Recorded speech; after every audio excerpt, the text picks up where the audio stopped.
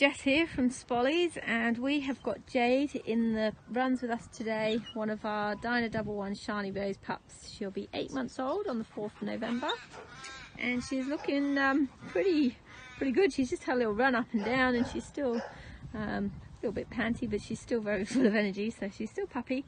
She's in the paddock still with her sister and Jess from the Bassett Bell litter.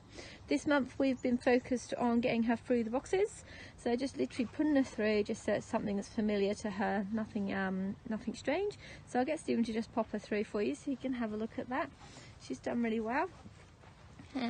She'll just come straight through. Yeah, she goes, good girl. Come on Amber. Sorry Jade, good girl. Oh I know, say hello.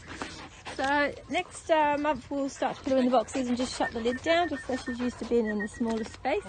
But everything's going awesome. She's eating plenty of meat and definitely likes humans. Okay, see you guys.